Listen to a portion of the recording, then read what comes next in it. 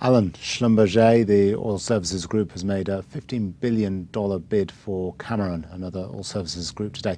We've got the oil price collapsing, stock markets collapsing. Surely this is utter madness from Schlumberger. Well, it might not be. There's an opportunistic play here. I mean, Cameron shares are down, and Schlumberger shares are down. Neither of them have done as badly as some, frankly, this year. I mean, they're both down. The shares are down about 15% this year.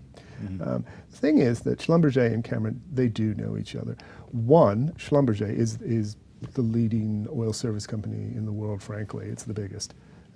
They do all sorts of things, but frankly, it's mostly services. Cameron makes equipment particularly for offshore drilling wells.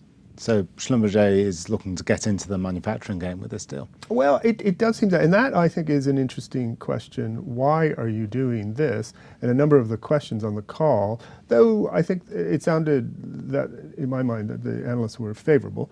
A lot of questions came on about Cameron's drilling segment. This is, again, an area that it's slowing down, particularly offshore.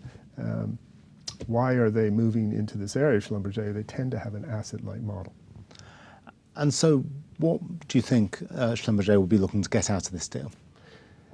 Costs, for one thing. As I said, they know each other. They have a joint venture.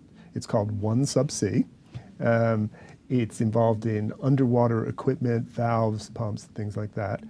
But it seems to be doing okay, getting some orders. Both sides are happy. Analysts seem to be reasonably happy. So it sounds as though they have the beginnings of an integration there. They've had a good look at each other, and they like what they see. You're going to ask me about cost savings. They're saying about 900 million, 300 in the first year, 600 in the second year. Now, the way I worked it out is that in the way that some analysts prefer to look at it in terms of earnings per share accretion, there's some in the first year, possibly, most likely in the second year. We don't like that. We prefer to just get a sense of the value, created.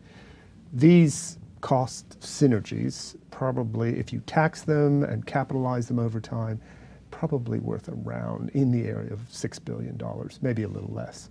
The premium they've paid is closer to $4.5–5 billion.